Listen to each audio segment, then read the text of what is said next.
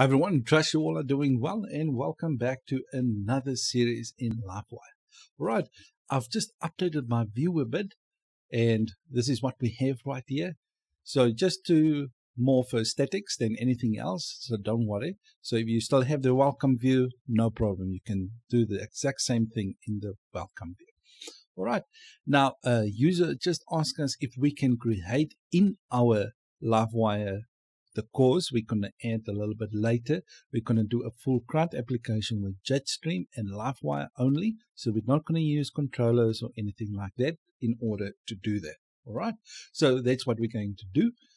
All right. So just to mention that as well. So look forward to that in the coming lessons. All right. Now, the next thing that I want to show you the format of the course, I'm going to follow the documentation. So let's go there quickly. Right, so I'm going to follow the documentation. We are making a components, rendering components. The next thing will be properties. But now, as you can see, some of the things will overlap with one another. Let's say in this case, we want to do a redirect. I'm obviously going to make a component again that I'm going to render. I'm going to create some properties and add some actions and probably fire off some events. So some of those things will be repeated again, but this is kind of the trend that I will follow. So if you want to know more or less what to expect next, just look at the documentation and I will follow that. But I will obviously add a little bit different things so that you can, if your mind just sees something else again, it will maybe grasp the concept a little bit better. All right, so this is a beginner series, so I'm going to take my time, take it slowly so that we can learn the new concepts. All right, enough of that. So let's quickly go to our Livewire component and actually work with the properties. Right, so in our Livewire component right here, there are three properties that I'm going to be talking about. We're going to have a public property. Right, we've got a public property, we've got a private property, and a protected property. Now, the reason why I'm doing this, let's say we create a public property, all right?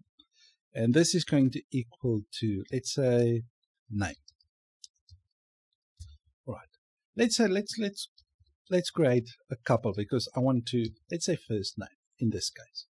Right. So in Livewire, let me just uncomment this so they don't give us a problem. The public property first name will be automatically be assigned to our view right here. So if we create a public property right there, first name, in our user details, the view right here, it will be automatically be available. So what I can do now is I can just go there and just put in first name. All right. I don't have to actually pass the variable like this. So in this case, let's say first name. All right. And this first. I don't have to do this. You can, but you don't have to. All right. I'm going to get back to this part. So I'm just going to uncomment it for now. So let's see if the first name is available. So I'm going to assign the first name to be actually Jenna. All right. And let's see if it's available in our main page. So as you can see, nothing changed. Just to prove that this is actually coming from a Livewire component, I'm just going to change this to something else. Let's do something silly and just change this to a smiley face. All right. So let's see if that renders. Now, as you can see, Smiley Jones is the name of the person right now. All right. Quite nice. All right. So we know this is actually coming from our component right there. All right, so I will just quickly change this back to Jenna. And let's say what if we do pass it through the view like this? Okay, let's see what happens. As you can see, you get no errors, nothing. So you can either pass it, leave it in the public property, or you can pass it to the view. I would not even recommend it to pass it to the view. This is just unnecessary extra work as Livewire handles that already for you. But here's another thing. Now, let's say let me uncomment this. Let's say instead of a public property, we're going to make it a private property. Now, let's see if we have it still available for us. So if we make it a private property, let's go to the browser and see if we're actually displaying Jenna right now. Now, as you can see, it says undefined variable first name. All right, but there is a solution to this problem if you want to, but please bear with my silliness. I won't recommend doing this, but let's go, because there's a reason why you would sometimes want to make something private, but let me just uncomment this. Now I'm passing that first name actually to the view right here. Let's see if it does update. Now, as you can see, Jenna Jones is being displayed. We get no errors. But now the thing is, with Livewire, public properties will be available right here. You don't have to pass them through to the view. It will be automatically assigned. All right. The next thing, with private and protected properties, that's not the case. Just to prove it. All right, so let's do the last one, and let's just change this one to protected and see if it happens the same way. Let's just do that, protected. So I'm a little bit silly right now, but please bear with me. All right, so I will not do this in a production. Okay, but let me just show you that. Okay, so let's save that and go to the browser. As you can see, it does the same thing. All right. All right, so let me uncomment the variable and see. Now, as you can see right here, it displays it. Okay. Now, protected and private variables have their place in obviously Livewire and in PHP. Now, the thing is, if you want to persist data, let's say you want to store something, you're going to use Livewire to do that, because that's why you're going to use Livewire, because it needs to update or store information from the front end. All right. In that case, I will not recommend you, if you want to store data, to use public or protected properties. Rather, only use public properties. All right. Now, public properties can be stored in a number of ways. You can, let me say, there's certain names. Let me just start off with this. There's certain names that's reserved for Livewire, okay? Like there's certain names reserved for PHP. Now, in this case, ID is one of them, rules, okay, and messages, okay. These names are reserved for Livewire, so don't use them, all right? In a sense, to actually create your own variable, all right? You're going to get an error, okay? You're going to run into a little bit of problems. The next thing is, data stored in public properties are visible to the JavaScript front. Now, let's say you've got a user that, let's say, for instance, user details. You create a variable for user. All right. Now, the user have certain fields in the database, like credit card information, where they stay, or whatever things are private, ID numbers, or whatever the case may be. And you don't want that information to be public. Now, understand this. If you create a public variable, that information will be available to the front end. All right. So in that case, don't put out the whole user. In that case, just do the parts of the user information. Like in this case, I put a public variable first name because I only want to be dealing with the first name. I will only put those details to the front end. Okay. So just remember that when you create a public variable, and the user have sensitive information that you store, please don't make the whole thing public. Just take out the bits of information that you're okay with to be made public. All right. So enough of that. The next thing is properties can only be JavaScript friendly.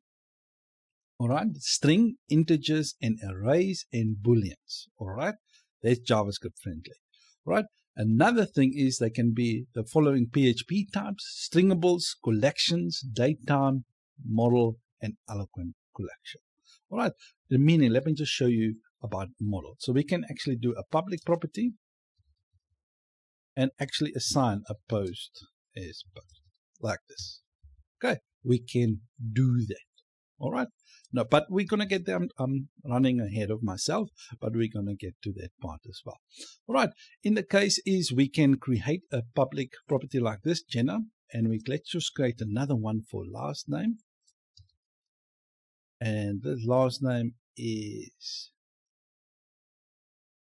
Stones.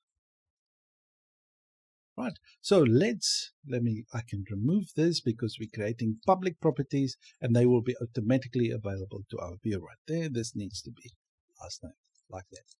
Right, now the next thing what we can do is let's just go here into our view and actually render that last name right here.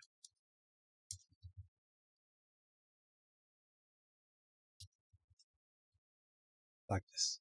Okay, so let's see if it updates. As you can see, nothing changes because it's coming directly from Livewire now. There's another way that we can actually assign properties. From our property, assign a value to our properties, and we can use the mount method to do that. All right, so let's quickly, we created our public property. All right, now the public property is available to the front end, and let's quickly create a public function, and this is going to be a mount method. You have to think of your mount method like the construct method in PHP. So let me quickly open up my post controller.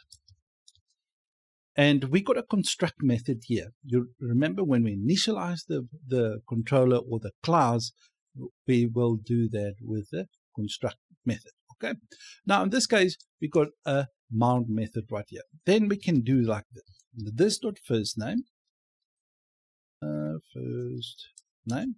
We can assign it a variable like, let's say in this case, John Doe. Just John, okay, because we got another one for last name. And this dot last name is equal to Doe. Right. Now, the reason why I'm showing you this is because later on, I'm just jumping a little bit ahead of myself, but we can bring in the user model. Okay, and then we can assign the user variable, and then we can assign these properties to that user. All right, so just bear with me. All right, so that's why we're taking it baby steps so that we learn everything as we go along. All right, so we did that for now. So let's quickly go to the front end and actually see if we actually display this information instead of Jenna Jones. Now, as you can see, we got John Doe being displayed right there. Quite nice. All right. So what we're going to do in this part is we're going to be able to, let's say you don't want to fill the properties like that. You want to assign them just for more aesthetics, a little bit better. We can do that as well. So let's go. There's another useful method in Livewire where you can use this.fill. Okay, and then we can fill in with an array. We can fill in a couple of details. We can just do it like this. So like first name, assign it, and we can just assign it an array like John. Okay, just do it John. And the last name, you know what, I'm going to reassign this actually to Jenna Jones. Jenna Stones. Stones. Because the image doesn't display a John Doe. Right, so we can do that as well. We can set the full property just to be more aesthetically pleasing, but it does the same thing what we've done before. All right, so let's go. And as you can see, if we refresh, you will see now we have Jenna Jones. All right, so in the next part, what we will do is we will do some data binding. All right, so to make things a little bit more dynamic, instead of actually having to type in the information in the component itself, we're going to have an input field or something somewhere. If we type that information, it will correspond and update live right there. All right, so that's what we're going to do in the next one. And yes, if you like the video, guys, please give it a like. If you don't, please give it a dislike. Constructive, negative, suggestions, positive, whatever feedback you have or whatever suggestions you have, please leave it for me in the comment section. Even if we have to make the series 100 lessons, that we don't mind as long as we learn something. All right, thank you guys, and see you in the next one. Goodbye.